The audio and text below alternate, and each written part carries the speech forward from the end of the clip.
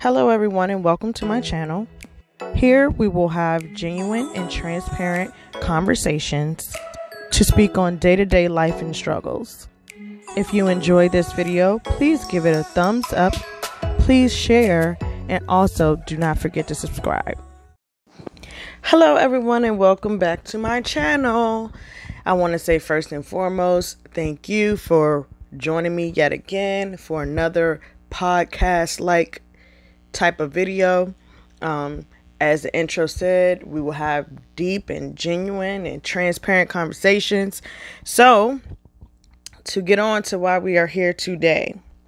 So, there are a lot of things that I will speak on that I am passionate about, and things that are just mentioned that are just like a popular, discussion.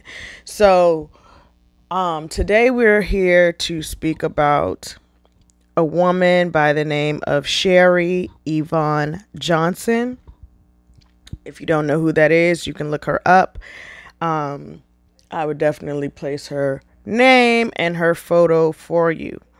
But we're speaking about her because she ties into a subject that I will be talking about more than once, which is child sexual abuse and or assault. And so with Miss Sherry Johnson, I discovered this woman by watching a show on Hulu about forced marriages, right? So this docuseries was called I Was a Child Bride, The Untold Story. And so look it up. I'm sure it's still on Hulu. I literally just watched it like a couple days ago, so I would imagine it's still there for you to view. But they had a few different women on there telling their stories, which was all almost unbelievable. But in the world we live in today, and not only that, I mean, it's been known that forced marriages happen. You know what I'm saying? So it's not really that much of a shock, but it still kind of is a shock, if you get what I'm saying.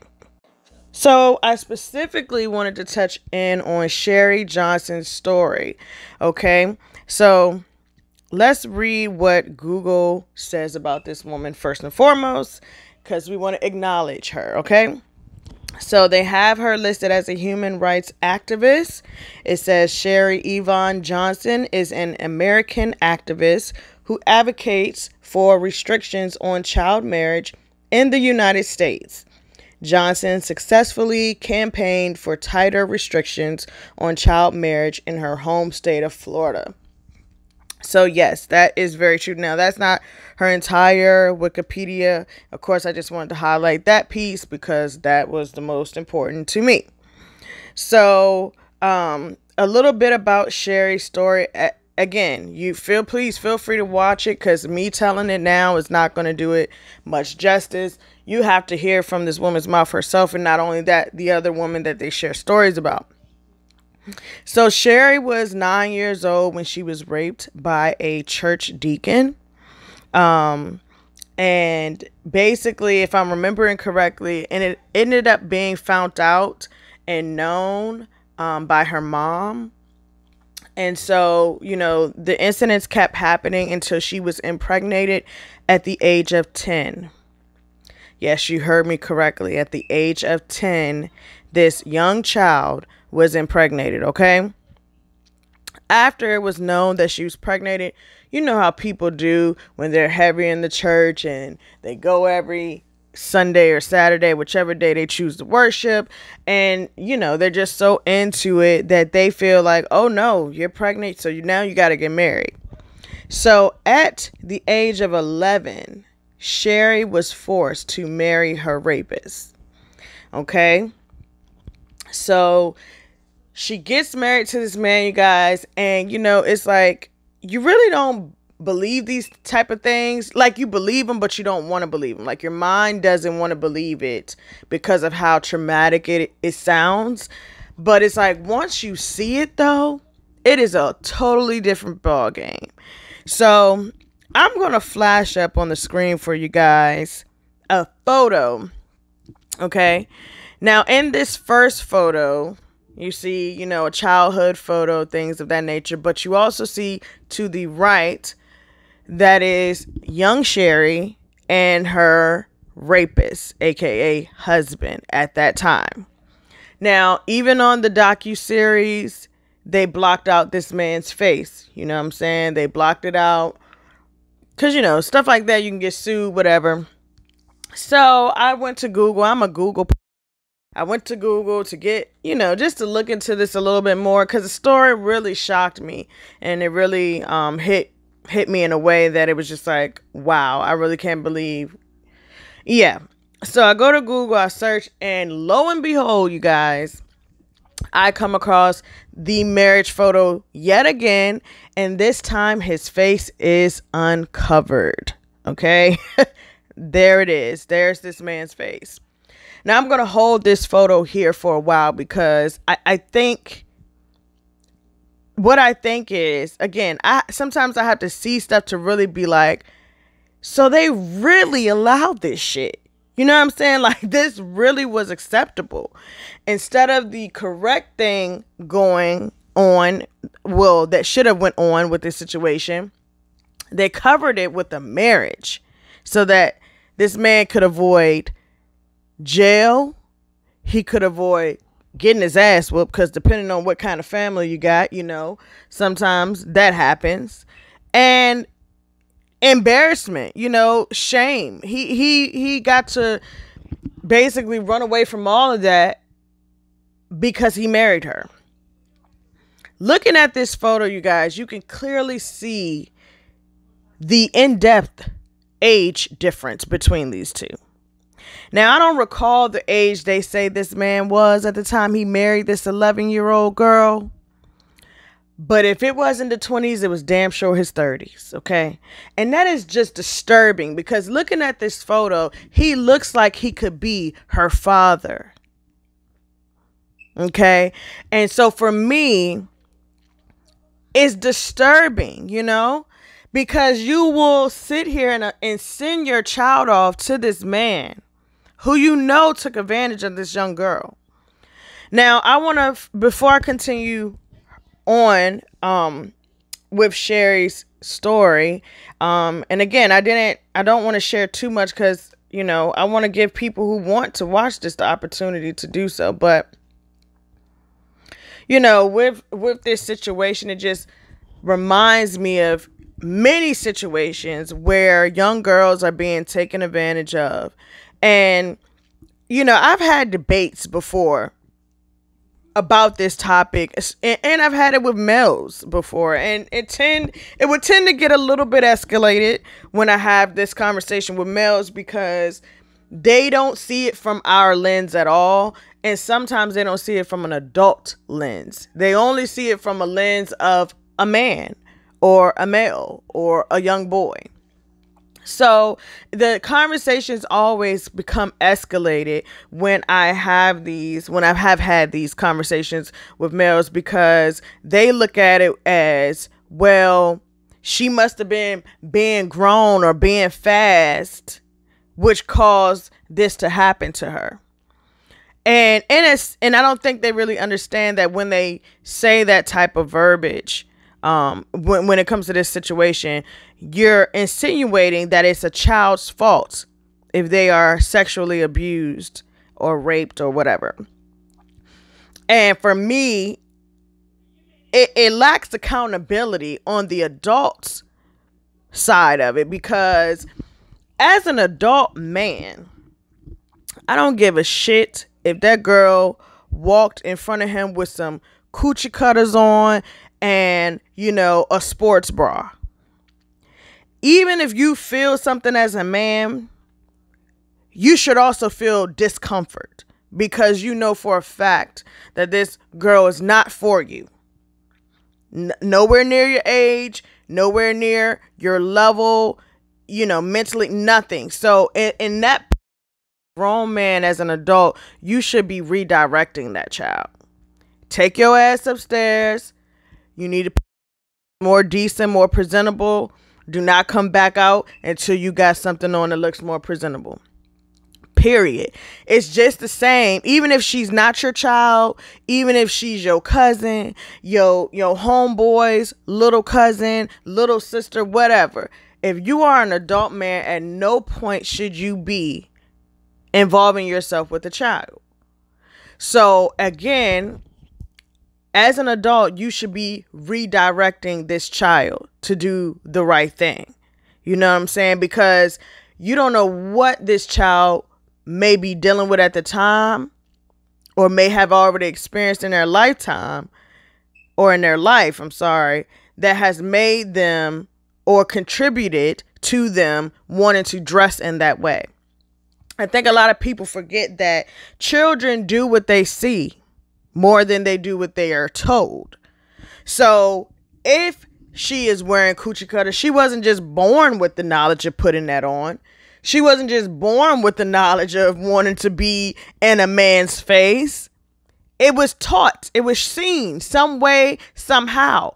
When I say it was taught, I don't mean literally. Okay? I don't mean someone literally sat her at the table and said, hey, baby, when a man come in the room, this is what you do. But at the same time, that does happen. Okay? That does happen. But I'm just saying, she was taught this behavior from somewhere, especially either from somebody or someone who was close to her, you know, or she watched TV, saw some shit on the videos and thought, oh, this is how I look attractive. This is how I be attractive. Whatever her reason was, she was taught this. And so as an adult, it is your place to redirect that.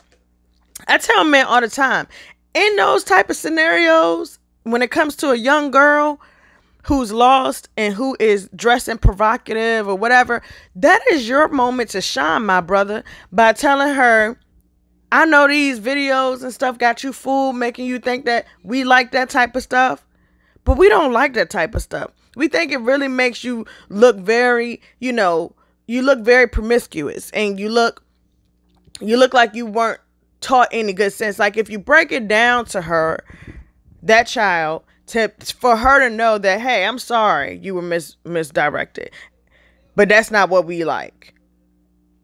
I guarantee it may not work for every single child you come across, but I guarantee it'll definitely make a difference for them to not want to be that way, because they're thinking they're going to get some type of good attention from that until they are told otherwise. So even in this situation with Sherry, I brought that all up to say that even if, and not saying she was, because I don't have the facts about that, but even if she was a promiscuous young girl, or what we would call fast, at that point, her mother should have redirected that.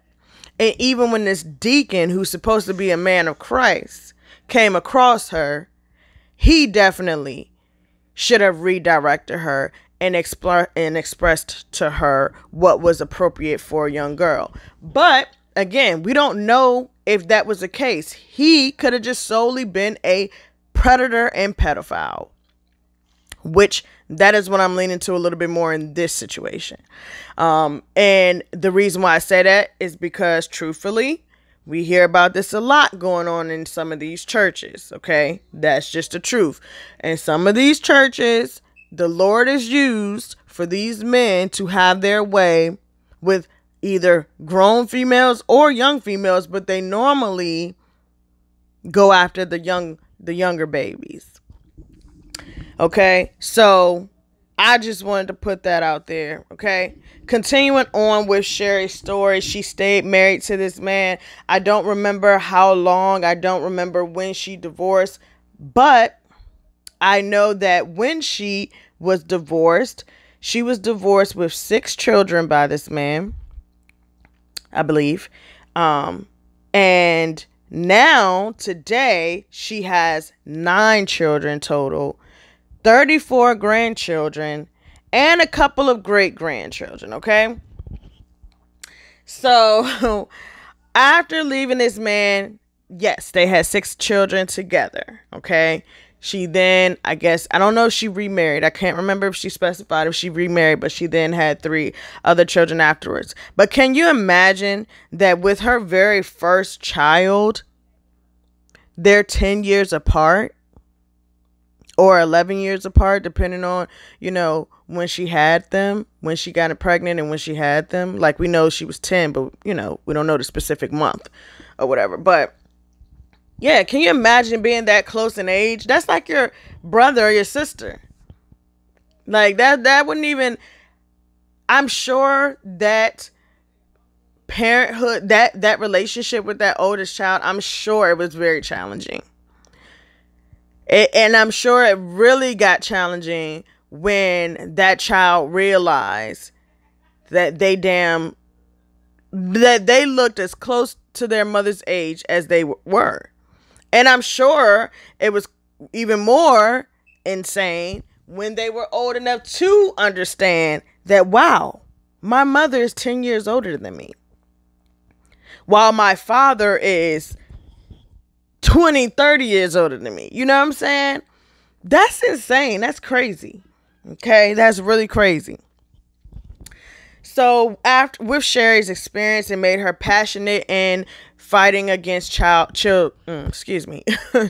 marriage. Okay, because apparently it is still legal in 48 states currently, and that's a problem. Okay, that is a problem because, again, we're still saving these men from the true crimes that they did. And I just think that's insane that we are making that an okay thing. But because Sherry was very passionate in what she felt, she did get a bill passed in her hometown of Florida. You know what I'm saying? And that's what I read a little earlier, which is definitely great news because, you know, it needed to happen. It still needs to continue to happen as the world goes on, because child molestation, child rape, child pedophilia, all of that stuff is real. And then we have the sex trafficking going on with our girls, you know? And so it's like it seems like women are just targets, especially for men, but especially younger girls for men. And I just think it's very unfortunate that this is something that has been looked at as something where if they're in love, they should be able to get married. These are kids. Okay, a 10-year-old does not have the mental capacity to be able to determine that they are in love. Okay, especially not with an adult man. From experience, that shit is uncomfortable when you realize that an adult male is attracted to you and attempting to do something with you. That is uncomfortable as hell. Okay, so there's no 10-year-old that's fighting for a love with an adult man. But I wanted to talk about Sherry because, as I stated, what she went through is something I'm very passionate about. It's something that really bothers me. But not only that, I just brought it up to make a point that sometimes you can see somebody, whether it's in person or on a photo, and you just would think from that one photo or that one meetup in person that this person got it all together. That this person might have been fed off a silver spoon. You may look at their current job, their current car that they're driving, the house that they live in, and just think, wow, they must have just had an awesome life. But looking at this woman, you would not have ever thought that she had 6 children with her rapist. Looking at this woman, you would not have ever thought that she was married off at the age of 11. Looking at this woman, you would not think that she was raped at the age of 9 by a church deacon. You also would not believe that she got pregnant with her first child at the age of 10. Looking at this woman, you don't see that. You know, and that is my point of saying you can't always judge a book by its cover. You can't always see where somebody is today and assume that they ain't never experienced nothing, that they ain't never been through nothing. You can't do that, because everybody has a story. And this story of this woman is just, again, it's just mind-blowing. And to see that she has overcome, and I'm not assuming that it's been easy at all, but to see what she is, and to see how she kept pushing to raise her kids, to try to move on with her life, and try to do the best with it that she can. That's strength right there. That's strength. And that's the strength of a woman.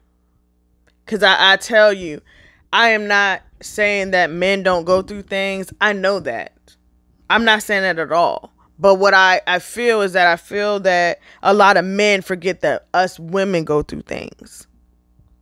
And just as much as they feel targeted, so do we. It might be for different reasons, but so do we feel the same way. And I just want to say I am proud of this woman, especially a woman of color, who was able to just push through and get through. And I'm sure it took a lot of counseling and things to help her get through this traumatic situation, because not only did he impregnate her with 1, but 5 additional after.